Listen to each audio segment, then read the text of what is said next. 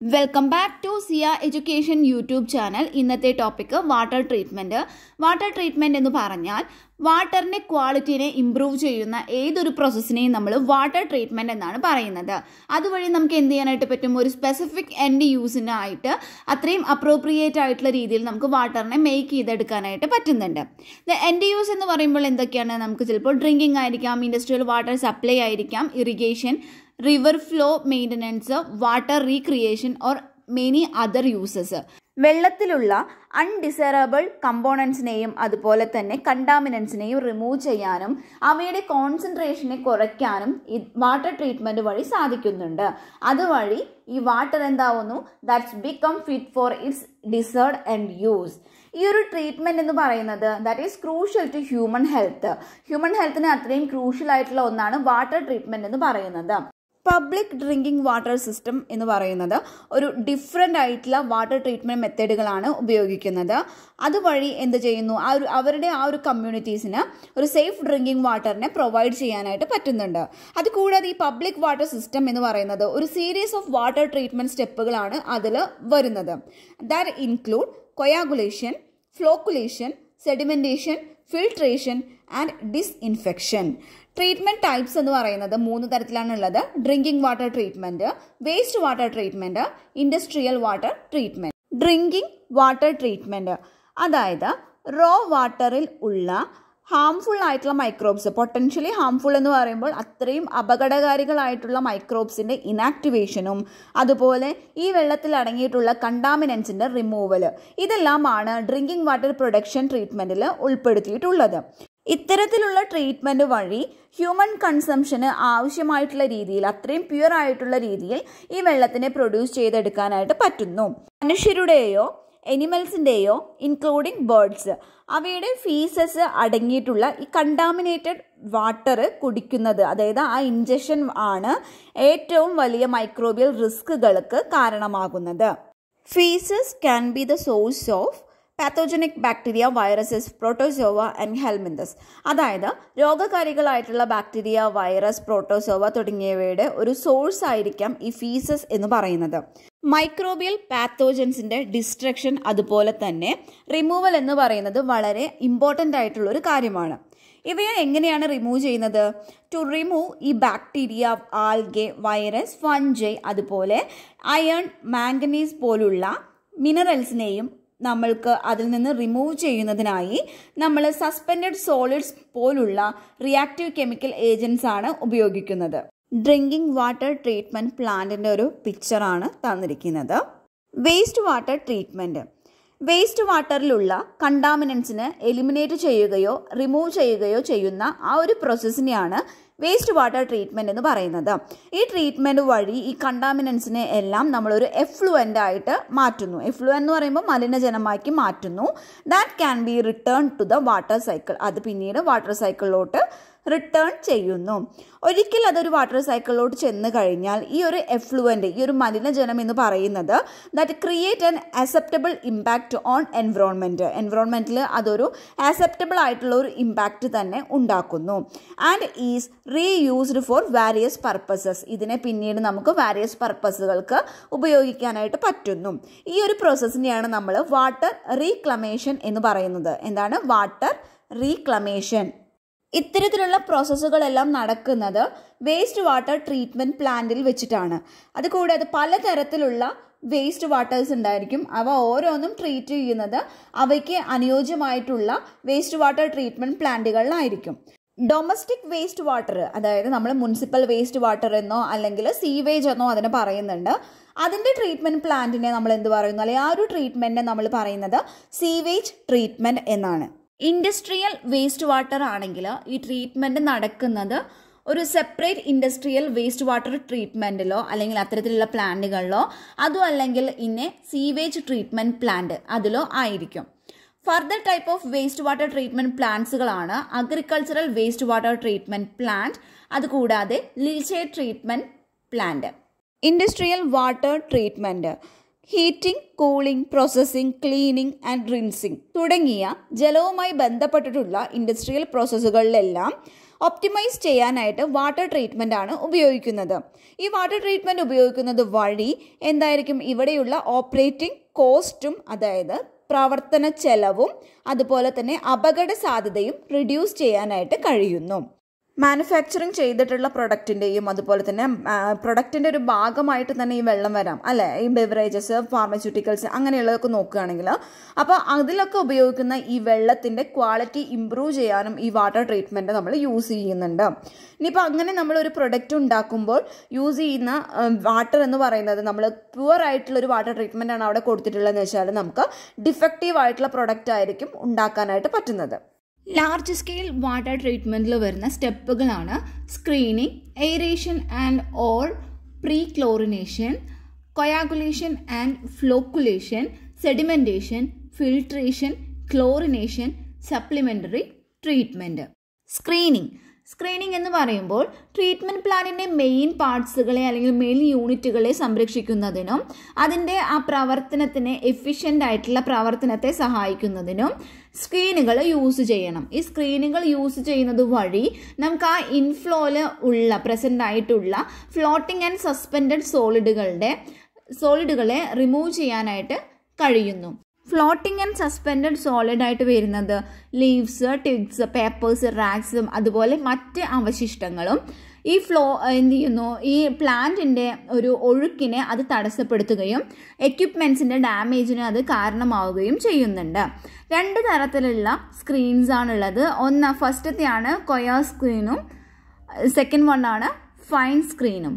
കൊയാസ് screen ഒരു 5 centimetre മുതൽ 15 centimetre വരെ സ്പേസ്ഡ് ആയിട്ടുള്ള സ്റ്റീൽ ബാറുകളാണ് ഇതിൽ യൂസ് ചെയ്യുന്നത്. അപ്പോൾ ഇത് ഉപയോഗിക്കുന്നത് വഴി ഈ പ്ലാന്റിലോട്ട് വരുന്ന large materials such as logs, fish ഇവ പോലുള്ള ലാർജ് മെറ്റീരിയൽസ് ഈ ട്രീറ്റ്മെൻറ്റ് പ്ലാന്റിലോട്ട് എൻ്റർ ചെയ്യുന്നതിന് തടയുന്നു. അങ്ങനെ ഈ മെറ്റീരിയൽസ് ഇതിൽ എൻ്റർ ചെയ്യുകയാണെങ്കിൽ അതെന്ത് ചെയ്യുന്നു, ഈ മെക്കാനിക്കൽ എക്യുപ്മെൻറ്റ്സിന് അത് ഡാമേജ് ആവാൻ ചാൻസ് ഉണ്ട്. ഈ സ്ക്രീനുകൾ ഉണ്ടാക്കിയിരിക്കുന്നത് കൊറോഷൻ റെസിസ്റ്റൻറ്റ് ബാറുകൾ കൊണ്ടാണ്. കൂടാതെ മെക്കാനിക്കൽ റാക്കിംഗ് വഴി കളക്ട് ചെയ്തിട്ടുള്ള മെറ്റീരിയൽസിൻ്റെ റിമൂവലിന് വേണ്ടിയിട്ട് ഇതൊരു 60 ഡിഗ്രി കോൺ ആംഗിളിലായിട്ടാണ് ഇത് പിടിപ്പിച്ചിരിക്കുന്നത്. ഫൈൻ സ്ക്രീൻ എന്ന് പറഞ്ഞാൽ അത് ഈ കൊയർ സ്ക്രീനിന് ശേഷം വരുന്ന ഒരു ഭാഗമാണ് ഫൈൻ സ്ക്രീൻ എന്ന് പറയുന്നത്. ഇതെന്താ ചെയ്യുന്നതെന്ന് വെച്ചാൽ ഈ പ്ലാന്റിൽ ഉള്ള പൈപ്പിലിട്ട് വരുന്ന ഈ മെറ്റീരിയൽസിനെ ബ്ലോക്ക് ചെയ്യുകയാണ് ചെയ്യുന്നത്. ഇതിൽ വരുന്ന സ്റ്റീൽ ബാറുകൾ ഒരു 5 to 20 mm സ്പേസ്ഡ് ആയിട്ടുള്ളതാണ്. പിന്നെ ഇതിൻ്റെ ഒരു പ്രത്യേകത എന്ന് പറയുന്നത് ഇതിൽ വരുന്ന ഈ മൈക്രോ സ്റ്റെയിനറാണ്. ഈ മൈക്രോ സ്റ്റെയിനറിന് എന്തുണ്ടായിരിക്കും, ഒരു റൊട്ടേറ്റിംഗ് ഡ്രമ്മും ഉണ്ടായിരിക്കും. ഓഫ് സ്റ്റെയിൻലെസ് സ്റ്റീൽ കൊണ്ടാണ് ഇത് ഉണ്ടാക്കിയിട്ടുള്ളത്. വിത്ത് വെരി സ്മോൾ മെഷ് സൈസാണ്. ആൽഗയേക്കാളും വളരെ ചെറുതായിട്ടുള്ള സസ്പെൻഡഡ് മാറ്റേഴ്സ് പോലും ഇതിൽ ട്രാപ്ഡ് ആവുന്നുണ്ട്. ഈ ട്രാപ്ഡ് ആയിട്ടുള്ള ഈ സോളിഡ്സിനെ പിന്നീട് ഒരു ഹൈ പ്രഷർ ആയിട്ടുള്ള വാട്ടർ ജെറ്റ്സ് യൂസ് ചെയ്തിട്ട് ഇതിൽ നിന്ന് ഡിസ്ലോഡ്ജ് ചെയ്യുകയാണ് ചെയ്യുന്നത്. ഈ ഒരു ഫാബ്രിക്കിൽ നിന്നും ഡിസ്ലോഡ്ജ് ചെയ്തെടുക്കുന്നു. അതിനുശേഷം ഇത് പിന്നെ ഡിസ്പോസലിന് വേണ്ടിയിട്ട് സ്ക്രീനിങ്ങിന് ശേഷം ഈ വാട്ടറിനെ എയറേറ്റഡ് ചെയ്യുന്നു. അതായത് that is supplied with air. By passing it ഇതിനെ ഒരു സീരീസ് ഓഫ് സ്റ്റെപ്പിലൂടെ കടത്തിവിടുന്നു. അതുവഴി ഇതിന് ഈ എയറിൽ നിന്നും ഓക്സിജനെ എടുക്കാനായിട്ട് പറ്റുന്നുണ്ട്. കാർബൺ ഡയോക്സൈഡ്, ഹൈഡ്രജൻ സൾഫൈഡ് പോലുള്ള സോലുബിൾ ഗ്യാസസുകളെ എക്സ്പെൽ ചെയ്യാനായിട്ട് ഇത് സഹായിക്കുന്നുണ്ട്. അതുകൂടാതെ ഈ വാട്ടറിന് അൺഡിസൈറബിൾ ആയിട്ടുള്ള ടേസ്റ്റ് നൽകുന്ന കോമ്പൗണ്ടുകളെ, ഓർഗാനിക് കോമ്പൗണ്ടുകളെയും ഇത് എക്സ്പെൽ ചെയ്യാനായിട്ട് സഹായിക്കുന്നുണ്ട്. അയൺ, മാംഗനീസ് എന്നിവയെ ഓക്സിഡേഷൻ വഴി അതിൻ്റെ ഇൻസോലുബിൾ ഫോമിലാക്കിയിട്ട് ഈ എയറേഷൻ അതിനെ റിമൂവ് ചെയ്തെടുക്കുന്നുണ്ട്. അയൺ അതുപോലെ തന്നെ മാംഗനീസ് എന്ന് പറയുന്നത് ഈ വെള്ളത്തിന് ഒരു പെക്യുലർ ടേസ്റ്റും അതുപോലെ തന്നെ ക്ലോത്തിങ്ങിനൊക്കെ സ്റ്റെയിൻസൊക്കെ കൊടുക്കുന്നുണ്ട്. ഇൻസോലുബിൾ ഫോമിലായിട്ടുള്ള ഈ സബ്സ്റ്റൻസുകളെ പിന്നീട് ഫിൽട്രേഷൻ വഴി റിമൂവ് ചെയ്തെടുക്കുകയാണ് ചെയ്യുന്നത്. ചില സന്ദർഭങ്ങളിൽ ഈ റോ വാട്ടറിലുള്ള ആൽഗകൾ കൂടുതലായിട്ട് ആൽഗൽ ഗ്രോത്ത് പ്രൊഡ്യൂസ് ചെയ്യുന്നുണ്ട്. അതായത് പായൽ ഉണ്ടാക്കുന്നുണ്ട്. അങ്ങനെ ഉണ്ടാകുന്ന ഈ പായൽ സാൻഡ് ഫിൽറ്ററിനെ ബ്ലോക്ക് ചെയ്യുകയും അതിൻ്റെ പ്രവർത്തനത്തെ അത് തടസ്സപ്പെടുത്തുകയും ചെയ്യുന്നുണ്ട്. അത്തരത്തിലുള്ള സിറ്റുവേഷനാണ് ഉള്ളത് എങ്കിൽ നമ്മൾ എയറേഷൻ നൽകുന്നതിന് പകരം അവിടെ ക്ലോറിനേഷനാണ് ചെയ്യുന്നത്. ഈ ആൽഗേസിനൊക്കെ കൊല്ലുന്നതിന് വേണ്ടിയിട്ട് ക്ലോറിനേഷൻ നമ്മളവിടെ കൊടുക്കുന്നുണ്ട്. ഈ ഒരു പ്രോസസ്സിനെയാണ് നമ്മൾ പ്രീ ക്ലോറിനേഷൻ എന്ന് പറയുന്നത്. വാട്ടർ ട്രീറ്റ്മെൻറ്റിലുള്ള മെയിൻ സ്റ്റേജസിന് മുമ്പായിട്ടാണ് ഈ പ്രീ ക്ലോറിനേഷൻ വരുന്നത്. കൂടാതെ ഈ വാട്ടർ ട്രീറ്റ്മെൻറ്റ് പ്രോസസ്സിൽ ഒരു ക്ലോറിനേഷൻ എന്ന് പറഞ്ഞിട്ടുള്ള ഒരു സ്റ്റെപ്പിനെ കുറിച്ച് നമ്മൾ പറഞ്ഞിരുന്നു. അത് എല്ലാ വാട്ടർ പ്ലാന്റിലും നോർമലായിട്ടുള്ള ഒരു കാര്യമാണ്. പിന്നെ ഈ പ്രീ ക്ലോറിനേഷൻ നമ്മൾ ചെയ്യുന്നത് വഴി ടേസ്റ്റും അതുപോലെ തന്നെ ഓർഡർ കോസിംഗ് ആയിട്ടുള്ള ഈ കോമ്പൗണ്ട്സുകളെയൊക്കെ എന്ത് ചെയ്യുന്നു, ഓക്സിഡൈസ് ചെയ്യുന്നു. നെക്സ്റ്റ് സ്റ്റെപ്പാണ് കൊയാഗുലേഷൻ ആൻഡ് ഫ്ലോക്കുലേഷൻ. വാട്ടറിൽ സസ്പെൻഡഡ് ആയിട്ടുള്ള, അതായത് less than 1 μm in size, അത്രയും ഫൈൻ ആയിട്ടുള്ള പാർട്ടിക്കിൾ റിമൂവ് ചെയ്യാനായിട്ടാണ് കൊയാഗുലേഷൻ എന്ന് പറയുന്ന സ്റ്റെപ്പ് വരുന്നത്. ഈ ഒരു പ്രോസസ്സിൽ നമ്മൾ ഈ വെള്ളത്തിലോട്ട് കൊയാഗുലൻ്റ് ആയിട്ടുള്ള കെമിക്കൽസ്, അതായത് അതിനൊരു പോസിറ്റീവ് ഇലക്ട്രിക്കൽ ചാർജ് ആയിരിക്കും, അപ്പോൾ അതിന് നമ്മൾ ഈ വാട്ടറിലോട്ട് ആഡ് ചെയ്ത് കൊടുക്കുന്നു. അപ്പോൾ എന്ത് സംഭവിക്കും, ഈ ഫൈൻ പാർട്ടിക്കിൾസിൽ, അതായത് നെഗറ്റീവ് ഇലക്ട്രിക്കൽ ചാർജുള്ള ഫൈൻ പാർട്ടിക്കിളിനെ ഇവ ന്യൂട്രലൈസ് ചെയ്യുന്നു. ഇവയുടെ ചാർജസ് എല്ലാം ന്യൂട്രലൈസ് ആയതിനു ശേഷം ഈ ഫൈൻ പാർട്ടിക്കിൾ കംസ് ടുഗദർ, എന്നിട്ട് അതൊരു സോഫ്റ്റ് ആയിട്ടുള്ള ഫ്ലഫി പാർട്ടിക്കിൾസ്, അതായത് ഫ്ലോക്ക് എന്ന് പറയുന്നു, ഫ്ലോക്സ്. അപ്പോൾ ഇങ്ങനെ ഈ ഫ്ലോക്സ് ഫോം ചെയ്യുന്നു. നമ്മൾ കോമൺലി ഈ ട്രീറ്റ്മെൻറ്റ് ഓഫ് വാട്ടറിൽ യൂസ് ചെയ്യുന്ന 2 കൊയാഗുലൻസ് ആണ് അലുമിനിയം സൾഫേറ്റും അതുപോലെ തന്നെ ഫെറിക് ക്ലോറൈഡും. ഫ്ലോക്കുലേഷൻ, അപ്പോൾ നെക്സ്റ്റ് സ്റ്റെപ്പാണ് ഫ്ലോക്കുലേഷൻ എന്ന് പറയുന്നത്. ഇവിടെ എന്താ സംഭവിക്കുന്നതെന്ന് വെച്ചാൽ ഈ ഫ്ലോക്കുലേഷൻ ബേസിനിലോട്ട് നമ്മൾ എന്ത് ചെയ്യുന്നു, ഈ വാട്ടറിനെ കടത്തി വിടുന്നു. അപ്പോൾ ഇതിൻ്റെ ഉള്ളിൽ പാഡൽസ് ഉണ്ടായിരിക്കും, ഈ തുഴകൾ പോലുള്ള പാഡൽസ് ഉണ്ടായിരിക്കും. അതിങ്ങനെ ജെൻ്റ്ലി ഇങ്ങനെ സ്റ്റിർ ചെയ്തുകൊണ്ടിരിക്കുകയായിരിക്കും. അങ്ങനെ സ്റ്റിർ ചെയ്യുന്നത് വഴി ഈ വാട്ടറിലുള്ള ചെറിയ ചെറിയ ഫ്ലോക്സ് അല്ലേ ഫോം ചെയ്തിട്ടുള്ളത്. അപ്പോൾ ആ ഫ്ലോക്സുകളെല്ലാം തമ്മിൽ കോണ്ടാക്റ്റ് ചെയ്യുകയും അങ്ങനെ വലിയ ഫ്ലോക്കുകൾ ഉണ്ടാകുകയും ചെയ്യുന്നു. അപ്പോൾ ഈ flocculation ബേസിനിൽ large number of compartments ഉണ്ടായിരിക്കും. എന്തിനു വേണ്ടിയിട്ടാണ്, അതിൻ്റെ സ്പീഡ് ഡിക്രീസ് ചെയ്യാനുള്ള കമ്പാർട്ട്മെൻറ്റ്സുകൾ ഉണ്ടായിരിക്കും. ഈ ഒരു പിക്ചർ ശ്രദ്ധിച്ചാൽ നിങ്ങൾക്ക് കാണാനായിട്ട് പറ്റുന്നതാണ്. ഇതിനൊരു എന്തിൻ്റെ പാഡൽസ് ഉണ്ടായിരിക്കും, അതേമാതിരി കമ്പാർട്ട്മെൻറ്റ്സ് ഹൈ സ്പീഡിലുള്ളതും മീഡിയം സ്പീഡിലുള്ളതും ലോ സ്പീഡിലുള്ളതായിട്ടുള്ള കമ്പാർട്ട്മെൻറ്റ്സുകൾ ഉണ്ടായിരിക്കും. ഇതിലുള്ള കമ്പാർട്ട്മെൻ്റലൈസ്ഡ് ചേമ്പേഴ്സ്, അതായത് അറകൾ പോലുള്ള ഈ ചേമ്പേഴ്സ് ലാർജർ ഫ്ലോക്സുകൾ ഫോം ചെയ്യുന്നതിന് സഹായിക്കുന്നുണ്ട്. അതായത് അതിലുള്ള മിക്സിംഗ് ബ്ലേഡുകളൊന്നും ഇതിനെ ബ്രോക്കൺ ചെയ്യാതെ വലിയ രീതിയിലുള്ള ലാർജ് ഫ്ലോക്കുകൾ ഫോം ചെയ്യുന്നതിന് സഹായിക്കുന്നു. അതിന് വേണ്ടിയിട്ട് ഈ ഒരു പ്രോസസ്സിനെ നമുക്ക് എൻഹാൻസ് ചെയ്യുന്നതിന് വേണ്ടി നമുക്ക് ഇതിലോട്ട് ഫ്ലോക്കുലൻസ് എന്ന് പറയുന്ന കെമിക്കൽസ് നമുക്കിതിൽ ആഡ് ചെയ്ത് കൊടുക്കാനായിട്ട് പറ്റുന്നതാണ്. ഓർഗാനിക് പോളിമർ ആയിട്ടുള്ള പോളി ഇലക്ട്രോലൈറ്റിനെ നമുക്കിവിടെ ഫ്ലോക്കുലൻസ് ആയിട്ട് യൂസ് ചെയ്യാനായിട്ട് പറ്റും. നെക്സ്റ്റ് സ്റ്റെപ്പാണ് സെഡിമെൻറ്റേഷൻ. ഈ ലാർജർ ഫ്ലോക്സ് ഒക്കെ ഫോം ചെയ്ത് കഴിഞ്ഞിട്ടുണ്ടെങ്കിൽ the need to B settled out. അതെന്ത് ചെയ്യണം, നമുക്കതിനെ സെറ്റിൽ ഔട്ട് ചെയ്യേണ്ടതായിട്ട് വരുന്നുണ്ട്. അപ്പോൾ ആ ഒരു പ്രോസസ്സിനെയാണ് നമ്മൾ സെഡിമെൻറ്റേഷൻ എന്ന് പറയുന്നത്. സെഡിമെൻറ്റേഷൻ നടക്കുന്നതിന് വേണ്ടി നമ്മൾ ഈ കൊയാഗുലേഷൻ ആൻഡ് ഫ്ലോക്കുലേഷൻ നടന്നതിന് ശേഷമുള്ള ഈ വാട്ടറിനെ ഒരു ടാങ്കിൽ കെപ്റ്റ് ചെയ്ത് വെക്കുന്നു, ഒരു സെവറൽ ഹവേഴ്സിൽ കെപ്റ്റ് ചെയ്ത് വെക്കുന്നു. അതിനുശേഷം ഇതിൽ അക്യുമുലേറ്റ് ചെയ്യുന്ന, അതായത് ബോട്ടത്തിൽ അക്യുമുലേറ്റ് ചെയ്യുന്ന മെറ്റീരിയലിനെയാണ് നമ്മൾ സ്ലഡ്ജ് എന്ന് പറയുന്നത്. അതിന് പിന്നെ നമ്മൾ റിമൂവ്ഡ് ഫോർ ഡിസ്പോസൽ. ഫിൽട്രേഷൻ എന്ന് പറഞ്ഞാൽ it is the process four solids separated from A liquid. ഒരു ലിക്വിഡിൽ നിന്ന് സോളിഡിനെ സെപ്പറേറ്റ് ചെയ്യുന്ന പ്രോസസ്സിനെയാണ് നമ്മൾ ഫിൽട്രേഷൻ എന്ന് പറയുന്നത്. ഇൻ വാട്ടർ ട്രീറ്റ്മെൻറ്റിലാണെന്നുണ്ടെങ്കിൽ ഈ സോളിഡ് എന്ന് പറയുന്നത് മേ ബി സെഡിമെൻറ്റേഷൻ ടാങ്കിലാണെങ്കിലും കൂടി അത് മുഴുവനായിട്ട് സെപ്പറേറ്റ് ചെയ്യാനായിട്ട് നമുക്ക് പറ്റിയിട്ടുണ്ടായിരിക്കില്ല. അങ്ങനെയുള്ള ഇതിനെ നമ്മൾ എന്ത് ചെയ്യുന്നു, ഒരു സാൻഡ് ആൻഡ് ഗ്രാവൽ ബെഡിലൂടെ ഈ വാട്ടറിനെ പാസ് ചെയ്ത് കൊടുക്കുകയാണ് ചെയ്യുന്നത്. അങ്ങനെ പാസ് ചെയ്ത് കൊടുക്കുന്നു. ഒരു റാപ്പിഡ് ഗ്രാവിറ്റി ഫിൽറ്റേഴ്സ് ഉണ്ടായിരിക്കും വിത്ത് എ ഫ്ലോ റേറ്റ്. അതിൻ്റെ ഫ്ലോ റേറ്റ് എന്ന് പറയുന്നത് 4 to 8 cubic meter per square meter of filter surface per hour. അത്രയും ഫ്ലോ റേറ്റ് ആയിരിക്കും ആ ഒരു റാപ്പിഡ് ഗ്രാവിറ്റി ഫിൽറ്റേഴ്സിന് ഉണ്ടായിരിക്കുക. ഈ ഫിൽറ്റേഴ്സ് എന്ന് പറയുന്നത്, ഈ ഫിൽറ്റേഴ്സിൻ്റെ ഉള്ളിൽ ഫുൾ ഈ സോളിഡ് ട്രാപ്ഡ് ആയിട്ട് കഴിഞ്ഞിട്ടുണ്ടെങ്കിൽ ദേ ആർ ബാക്ക് വാഷ്ഡ്. ഇനി നമുക്ക് എന്താ ബാക്ക് വാഷ്ഡ് എന്ന് പറഞ്ഞാൽ നോക്കാം. ഈ ഒരു പ്രോസസ്സിൽ ക്ലീൻ വാട്ടറും അതുപോലെ എയറും നമ്മൾ ബാക്ക്വാർഡ് പമ്പ് ചെയ്ത് കൊടുക്കുന്നുണ്ട്. ഈ ഫിൽറ്റേഴ്സിലോട്ട് പമ്പ് ചെയ്ത് കൊടുക്കുന്നു. എന്തിനു വേണ്ടിയിട്ടായിരുന്നു? To ഡിസ്ലോഡ്ജ് the trapped impurities.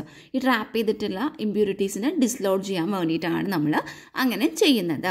അഴുക്ക് ക്യാരി ചെയ്യുന്ന ഈ വെള്ളം ഉണ്ടല്ലോ, അതായത് ഡേർട്ട് ക്യാരി ചെയ്യുന്ന ഈ വാട്ടറിനെ നമ്മൾ സീവേജ് സിസ്റ്റത്തിലോട്ട് പമ്പ് ചെയ്ത് വിടുകയാണ് ചെയ്യുന്നത്. അതല്ലെങ്കിൽ അതായത് ഓൾട്ടർനേറ്റീവ്ലി നമുക്കിതിലെ സോളിഡിനൊക്കെ റിമൂവ് ചെയ്യുന്നതിന് നമുക്ക് സെഡിമെൻറ്റേഷൻ ടാങ്കിലോട്ട് വിട്ടതിന് ശേഷം അതിലത്തെ സെറ്റിൽമെൻറ്റ് സ്റ്റേജിന് ശേഷം നമുക്ക് സോഴ്സ് റിവറിലോട്ട് ഇതിനെ ഡിസ്ചാർജ് ചെയ്യാനായിട്ട് പറ്റും.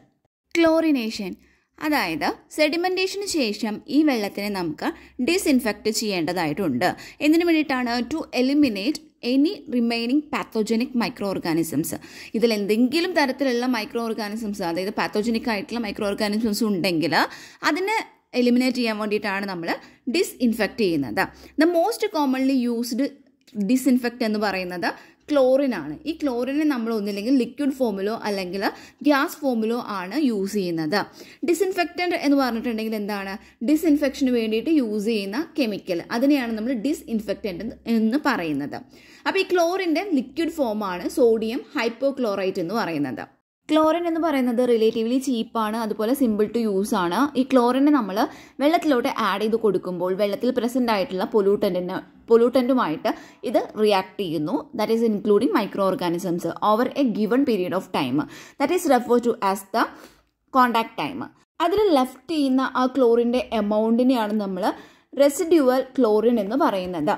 ഇത് ഈ വെള്ളത്തിൽ തന്നെ അല്ലെങ്കിൽ ആ ഒരു വാട്ടറിൻ്റെ ഡിസ്ട്രിബ്യൂഷൻ സിസ്റ്റത്തിൽ അത് സ്റ്റേ ചെയ്യുന്നു. അങ്ങനെ അത് ആ വാട്ടർ കൺസ്യൂമേഴ്സിലോട്ട് എത്തുന്നത് വരെയും ഇത് മൈക്രോ ഓർഗാനിസത്തിൽ നിന്നും ഈ വെള്ളത്തിനെ പ്രൊട്ടക്റ്റ് ചെയ്യുന്നു. നെക്സ്റ്റ് സ്റ്റെപ്പാണ് സപ്ലിമെൻ്ററി ട്രീറ്റ്മെൻറ്റ്. സപ്ലിമെൻ്ററി ട്രീറ്റ്മെൻറ്റ് നമ്മൾ ചെയ്യുന്നത് പോപ്പുലേഷൻ്റെ ബെനിഫിറ്റ്സിന് വേണ്ടിയിട്ടാണ്. അപ്പോൾ അതിലൊന്നായി പറയുന്നതാണ് ഫ്ലൂറിഡേഷൻ ഓഫ് വാട്ടർ, അതായത് വെള്ളത്തിലോട്ട് ഫ്ലൂറൈഡ് ആഡ് ചെയ്ത് കൊടുക്കുന്നത്. WHO വേൾഡ് ഹെൽത്ത് ഓർഗനൈസേഷൻ തന്നെ പറയുന്നുണ്ട് ഈ വെള്ളത്തിൽ വാട്ടർ സപ്ലൈയിലുള്ള ഫ്ലൂറിഡേഷൻ എന്ന് പറയുന്നത് അതുവഴി നമുക്ക് ഡെന്റൽ ഡീക്കേനൊക്കെ പ്രിവെൻറ്റ് ചെയ്യാനായിട്ട് പറ്റുമെന്നാണ് WHO 2001 പറഞ്ഞിട്ടുള്ളത്. The optimal level of fluoride is സെർഡ് to be around 1 mg per liter of water. അതായത് 1 ലിറ്റർ വെള്ളത്തിൽ 1 mg മാത്രമേ ഫ്ലൂറൈഡ് ഉണ്ടാകാനായിട്ട് പാടുകയുള്ളൂ. ഇൻ ദ കേസിൽ